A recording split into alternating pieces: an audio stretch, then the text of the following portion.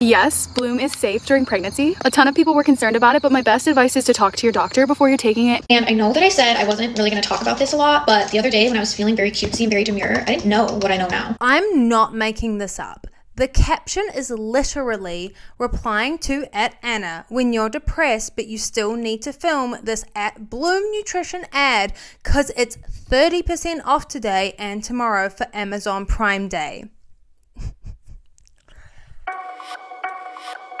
Hey guys, it's Briar of Briar Chats, and this is a safe space for yappers. Now, in the past, I'm sure we have all seen the Bloom Nutrition sponsorships. Insert examples here. Did you guys know that even if a liquor is made with wheat, rye, or barley, it is also gluten-free? When you were 16, you wanted a smaller waist, a bigger bum, or a smaller nose. I have at least 3 drinks going at all times every day. Orange juice, great. Tastes good, has benefits, but I can make it taste better and have more benefits if I added greens. I went home and did some work and then got ready for dinner. I made my Bloom greens before dinner because I was feeling a little bloated. Am I missing something here? What is the problem with Bloom? Why is everybody hating on them so much? They didn't even need me to talk about it. They were just like, hey, if you just work it into your regular content and just tell a story that you would normally tell, just having Bloom in your video, we're gonna pay you to do that. Yes, exactly. And it felt like for a time things got quiet again. It felt like for a time we had peace on the internet, or at least we weren't being bothered by Bloom sponsorship. However, I unfortunately have to report to you, the people, the besties, that unfortunately the Bloom Nutrition sponsorships are back and they are worse than ever, and we simply have to yap about it. So if that sounds like something you're interested in, stick around and let's get into it. Obviously, before we get into it, loud and clear for the besties at the back, this is just my opinion. Now, the TLDR on Bloom Nutrition is that it is a wellness company. It was started by Mari, who is an influencer that really rose to fame due to her health and wellness transformation and journey. I believe she lost 90 pounds, and after that, she started this company with her now husband Greg, and it is a very much a health and wellness company. And interestingly, keep it in your minds because this is important. It will be important later, yes it will. It is a female-forward company. With a female founder and female-led team, our mission is to make approachable, delicious, and effective supplements so every woman can bloom into their best self from the website itself. And the product that I feel like they use the most for their hashtag spawns, hashtag ads, hashtag gifteds is their greens powder. And as we saw in the examples, they were just integrating, sorry, I gotta stop doing I feel like Joey from Friends, just throwing out the air bunnies for no reason. They were integrating the product into their usual content. So if they're a story time, if they're doing a get ready with me, if they're annoying their boyfriend, whichever, whatever, whomstever, the greens powder is just, she's just sitting there like this, just, you know, suggesting, letting you know, letting you see, putting the idea in your head that maybe you too would thrive and be like an influencer if you had a greens powder. And that was bad enough. That caused enough of a commotion, enough of a problem, and enough of an issue with Bloom. So how on earth has it gotten worse, I hear you say? Well, I'm so glad that you have asked, because the most recent examples that we are going to get into, I feel like it only takes it to the next level. Like, they haven't listened to our feedback, they haven't digested it and taken it away and not done that. They have instead been like, turn it up, because the most recent Bloom spawns that I have seen have not only been integrated into the usual content, but it is content that is what is making that person most viral, and usually to do with their personal health or their mental health. It is pushing these influencers, and it is being used in posts by these influencers in content where it's about their mental health, where it's about their physical health, where it's about their physical safety, and using the knowledge that people are watching and tuning in, and that these are very viral topics for these creators, and putting in sponsorships there. even if it's at the expense of their health. So without further ado, without any more yappers, let's simply get into my examples and react to them, shall we? Now, the first one definitely pains me because I really do like this influencer, and that is Samantha Joe. You may know her from TikTok or YouTube. She is very popular on both platforms. She has over 1 million YouTube followers, and she has 3.7 million TikTok followers. So she is a very big creator, and recently she also announced that she is pregnant. However, that's not what she's posting about in this sponsorship. Nay, I say, because she lives in Florida. And as you may have heard on the news and everywhere, Florida has been going through some pretty terrifying hurricanes recently. 2 hurricanes, in fact, Helene and Milton. And these hurricanes have led these people's audiences, these influencers that are based in Florida's audience, to be checking in with them more because they want to make sure that they're safe, they want to make sure that they're okay.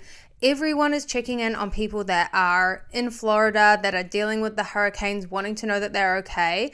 And so why don't we just get into the post, shall we? We are as safe as we can be at an Airbnb right now. You're out of your mind if you think I was gonna leave my sourdough starter behind. To be quite honest with you, she's not looking very good. That's my fault. Because of all the chaos yesterday, I may have forgot to feed her. I have no idea how detrimental that is. We have yet to find out. Pretend the mess didn't happen. If you're watching this today, you can get 30% off all Bloom on Amazon. Prime deals. Oh, that was user error, people. My favorites are mango, watermelon, and their colostrum. One of these days, I'll get less messy. Here is Eve. As you could tell, I had brought her to life. Also, we need a new name. Apparently, I have to rename her. Wait to see if she comes to life or if I effed her up, bringing her with me while evacuating the hurricane. So yes, Samantha included a Bloom sponsorship in her post to say that she was okay during Hurricane Milton. And look, she may have already set up the sponsorship because it is in conjunction with Prime Day. However, I refuse at this point, I refuse to accept that influencers aren't naive. Influencers know what is going to get them views, and I don't have a problem with the update video itself. I think it's obvious that her audience wants to know that she's safe, and she's trying to do something lighthearted to distract her from what is a very scary situation. So I get that. I have nothing wrong with the sourdough starter feeding. It didn't quite sit right knowing that this is where the ad is being placed, also knowing that she is pregnant and a lot of people are following her through her pregnancy and could take that as advice, and also knowing that this is not an isolated incident. And I don't mean by Samantha, but I mean by Bloom. And I hope that throughout this video you see that. Because like I said, I like Samantha. However, I struggle with partnerships like this, where it's like these people, and yeah, we'll get into it and I think we'll keep finding the same situation. These people are not qualified to be recommending health supplements to their audience. Whether or not they like it or not, or they have anecdotal success with it, that is not enough to be truly, well and truly recommending a health supplement to your audience. But anyway, that was the first example, and I feel like if that was the only Bloom spawn that I saw, maybe I could have let it go. Maybe I could have just put it as, you know, she already had the sponsorship lined up. She couldn't do anything about the timing, so she just had to post it then. And I think while some of that is true, I also think the more videos I saw, the more I came to the conclusion that none of it was accidental on Bloom's part anyway. So let's move on to the next big influencer that has done a Bloom sponsorship recently. Now, if the name Aspen Ovard means nothing to you, I guess you go outside a lot, because she has been all over TikTok at the moment. Everyone has been talking about Aspen. If you don't know, she is what I would consider like a more OG influencer. She started on YouTube. She literally had like a Tarte palette collaboration. Like, that is how popular she was and is. And on YouTube, she has 2 million subscribers, and on TikTok, she has just under 900,000 followers. I cannot express to you enough how much she has been talked about, especially within the girly pops, like those that liked YouTube, like all of that kind of space. She has been everywhere because she has slowly been sharing more about her divorce with her husband Parker and how she's been coping with it as a mum. I can't even really surmise it beyond the fact that when she literally gave birth, news broke that her and her husband were divorcing. That news was taken away from her to be able to tell people and was told on her behalf, which was really awful, obviously. And now she's in a space where she feels more happy to talk about it, so she is, and that is getting her a lot of attention. All of her most recent videos have millions of views. Really, she has been talking about the choice of leaving a relationship, and being able to finally talk about it. So when I think about it from Bloom's perspective, they are, to me, coming to an influencer where they see that they are having a very viral moment. They are having very viral things going on in their life. They are sharing something, and Bloom sees this as cha-ching to make a collab and to get on the hype train of her viral success. So let's watch the video, shall we? My mom also stayed, and I consider myself to be so extremely fortunate to be in a position where I was able to leave. And I know that I said I wasn't really going to talk about this a lot, but the other day when I was feeling very cutesy and very demure, I didn't know what I know now. You know who did? Everybody else. Everybody else knew the whole time. I mean, I don't even know what to say. There is nothing that could have hurt me more. And don't worry, I do have therapy tomorrow. I'm starting therapy. I literally got on the phone consultation just to like see if it was a good fit and whatever, and started bawling my eyes out the second she said, like, tell me about yourself, like what's going on. I don't even know like how to navigate my life from here, because I mean, I just don't know. It's kind of weird to see people's perspectives from the outside, because when you're sharing your life and you're living it, you see the whole thing, you see the whole circle. When you only put out certain parts of your life, like I knew that I didn't share all of my life, and I really didn't share like the negative parts of my life because I do like to have my privacy. When you see everything in your life because you're living it and then you only are putting out certain parts of it, it's hard to see what that actually looks like and how that's perceived from the outside, because you know everything. Does that make sense? Even if I knew that I wasn't posting like, oh, this certain issue's going on or whatever, like I still know what's happening, so I can't see from the same perception of people from the outside looking in. So I'm like seeing these people like, oh, I thought like this was happening and like this is how it worked and whatever. I'm like, dang, I messed up by unintentionally making it look a certain way when it wasn't. Like, I guess that's kind of just what happens when you only share the highlights of your life. But the point is, I'm starting therapy. Take back everything I said about not talking about it. I don't know what I'm going to talk about. I don't know what I'm going to say, but I feel frozen in my grief. I don't know. Now, out of context, this is quite a confusing video. However, I hope that the kind of context of she's going through a divorce and she's trying to figure out how to talk about it kind of makes it make sense. And she was also responding to a comment that says this: as someone with a mother that stayed, thank you for leaving when it was due. I hope your healing goes easy on you. The caption is literally like, I'm not making this up. The caption is literally replying to @Anna, when you're depressed but you still need to film this @Bloom Nutrition ad because it's 30% off today and tomorrow for Amazon Prime Day. #Bloom partner. No, Cleo, no, this is upsetting. The comments are out of control. People are like, the caption, and she replied saying a single mum who works 2 jobs. And to me, the point of it is not even really what she said. The point of it is that she knew that by talking about this topic, talking about going to therapy, talking about realizing things, like it feels very much like that Kylie Jenner clip where she's like, everyone's just like, it's a year about realizing things. Everyone around me were all just like realizing things. It was giving the same energy, but everyone, I cannot express enough to you how much they are clinging to every word that she says to find out little pieces about her life, to understand the divorce, to understand what that she's going through. And so to just like slide in a Bloom sponsorship that she literally couldn't move. So I feel like this is kind of proof there was a very set deadline. However, the fact that they have both put these sponsorships on these very like vulnerable topics that they know a lot of people are going to be watching, to me just says a lot about Bloom and what they want out of their influencers and what they are trying to be a part of, videos that they want to be a part of, is people's emotional vulnerability and virality. But don't worry, guys, because there is more. Now, I'm not gonna lie, I do not know the next creators as well. However, obviously I found their #ad, #spons in doing research and trying to see if it was a fluke with Aspen and Samantha, Or is it part of a bigger campaign for hashtag Amazon Prime Day?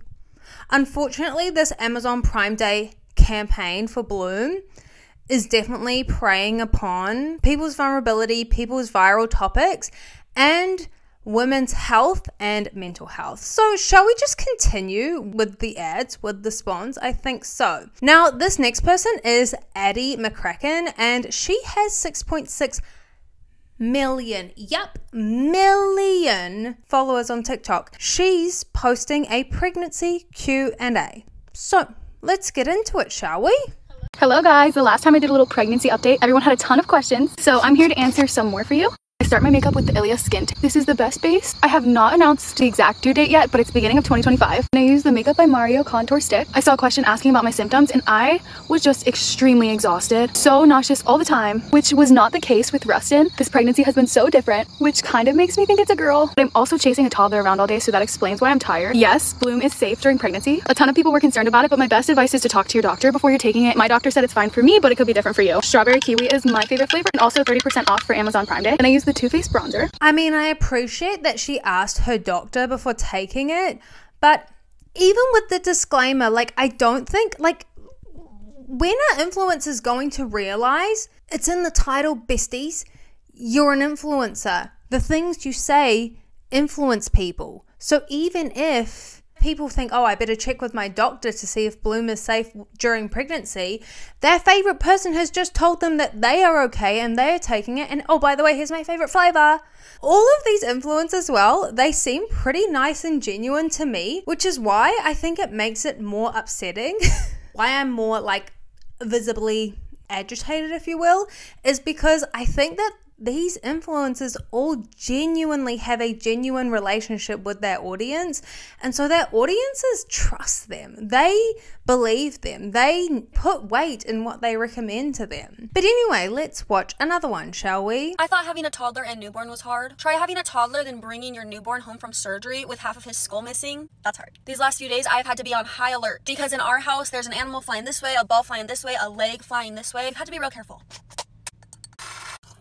This is my first time leaving the house by myself since he's had surgery, and it feels good. So we put the toddler down for his nap, told the husband, you got the baby, mom's got things to do. Now, if you don't know who that is Kylan Stutner, and she has over 700,000 TikTok followers. And yeah, you probably did catch it correctly from her video. Her child literally just had surgery. So, but of course it makes sense to add a Bloom Nutrition hashtag spawn, hashtag gifted, hashtag ad to the surgery and her child's update video.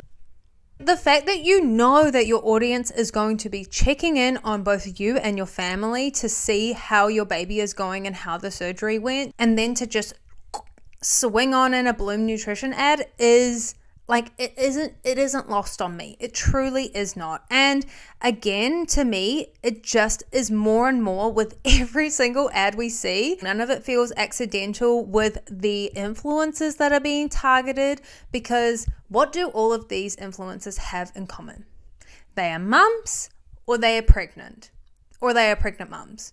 You get what I'm saying. They all have a similar audience. And as it is natural for people to do when they are pregnant, they will want to follow other influencers who are also pregnant, or even better yet, who are mums, who have had kids, who can recommend things to them. This isn't a, if I had a nickel for every time, because I would have 4 nickels now.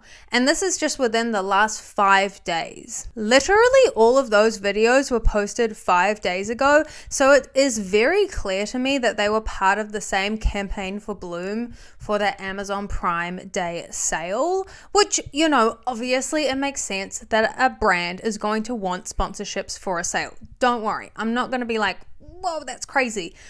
What I am going to be like, whoa, that's crazy about is the influencers they targeted and the commonalities that they had.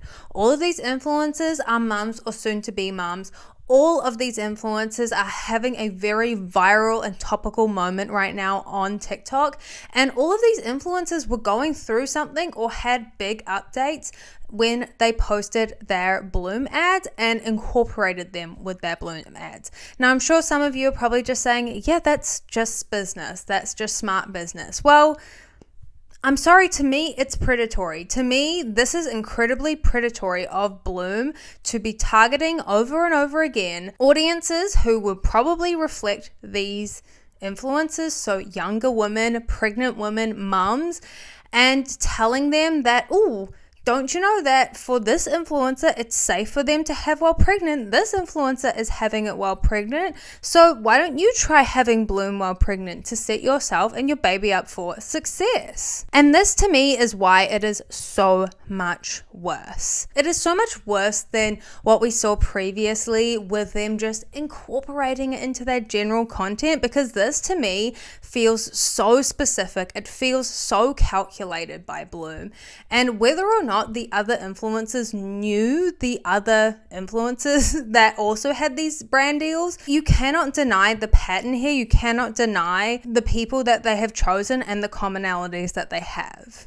Now, before we get into kind of my final opinions of it all, I did want to show you guys a video from a dietitian reacting to Bloom itself, because I do feel like it is valuable information to have in a video like this, because whilst yes, I can go on to say that these influencers are not qualified to be giving health supplement recommendations, it also does beg the question, is this even a worthwhile supplement? So let's watch what this dietitian had to say.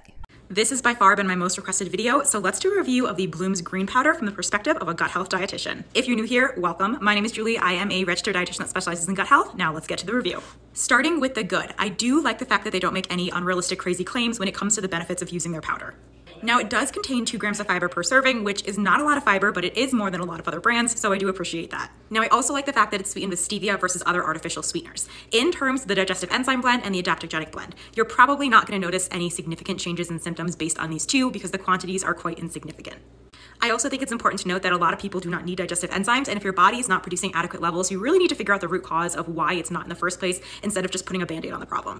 In terms of the pre and probiotic blend, don't necessarily have a problem with this, but I wouldn't use this as my probiotic source. You still want to make sure you're getting probiotics through your diet, and I would still consider taking a spore-based probiotic. Now, looking specifically at the green superfood blend and then also the antioxidant beauty blend, these are pretty standard in terms of ingredients. That being said, everything on this label is listed as a proprietary blend, meaning that you don't know the exact quantity of each of the ingredients. So for example, with the organic superfood blend or the green superfood blend, it could be 95% organic barley grass and then 5% everything else, and you're not going to know. Now, I'm not saying that this brand specifically is doing this, but a lot of times brands will use proprietary blends as a way to decrease their costs and in turn also decreasing the quality without the consumer necessarily catching on. And last but not least, let's take a look at the price. So a 2-month supply costs about $80, which works out to $40 a month. Is it astronomical? No, but I do think that you can get more nutrients from just taking that money and purchasing whole fruits and veggies. You're getting a lot more fiber, a lot more nutrients. In a lot of cases, it's actually more bioavailable. So here are my final thoughts. If you are currently using this Bloom powder and you feel like it is helping, by all means, continue taking it. It's not going to cause any harm.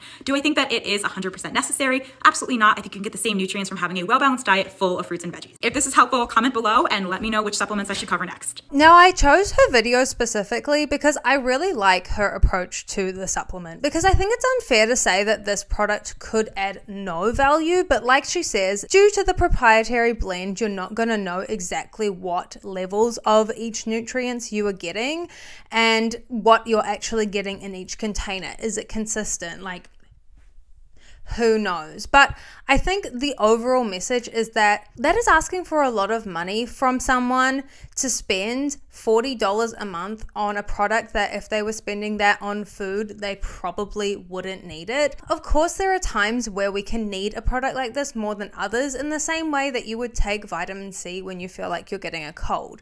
I'm not saying that there is no value to a product like this. However, like with most other products like this, when it is putting so much into advertising, when they are a kind of more influencery focused brand, it's not going to be the most affordable option, but it might be the most aesthetic option. And for some people, $40 is an easy spend, and if it makes them feel better, that is great. If you are deep in the Briar Chats lore, you will know that I actually tried a greens product earlier in the year when I tried to reset my life, blah blah blah.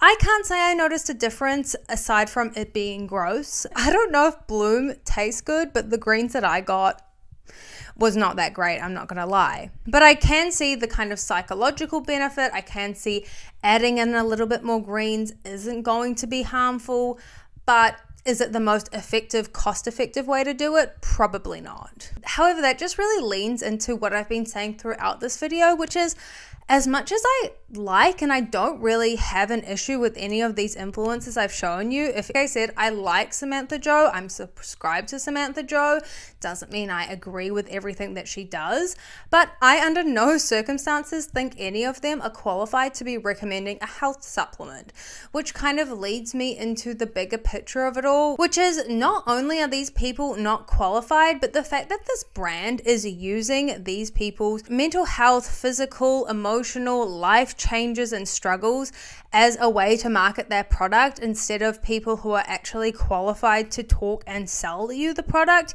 to me kind of says all that I need to know about the product. To me, I'm sorry, but it doesn't say that they are empowering and women forward. To me, it says that they are predatory and that these tactics are preying on influencers, audiences who trust them, are using these influencers' life moments and big viral moments to get money. They care more about partnering with an influencer that has a genuine relationship with their audience than partnering with people that are qualified to recommend the product. And with all of that said, that is why, in my personal opinion, obviously, it's just gotten worse. And to me, it just really gives me an icky, yucky feeling about Bloom as a company and a product, and why I simply had to yap about it with you guys today. But now I would love to know what you guys think in the comments down below. Do you think that these ads are worse? Do you think that this campaign was even more predatory than what we've seen in the past from Bloom? Do you think Bloom has gotten worse?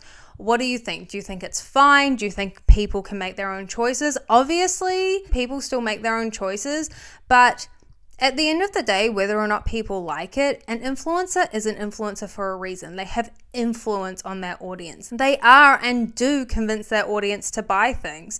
And so we can't be naive to how Bloom is using that. And I kind of even feel like taking advantage of these influencers and the relationships that they have with their audience.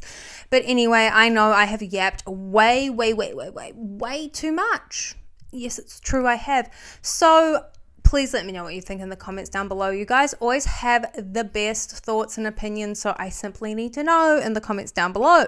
But yes, thank you guys so much for watching. If you stayed till the end, you are a real one. Don't forget to like, comment, and subscribe. And if you want to keep up with me between my uploads, there should be another one of my videos somewhere on the screen right now. And I also have a Instagram and TikTok.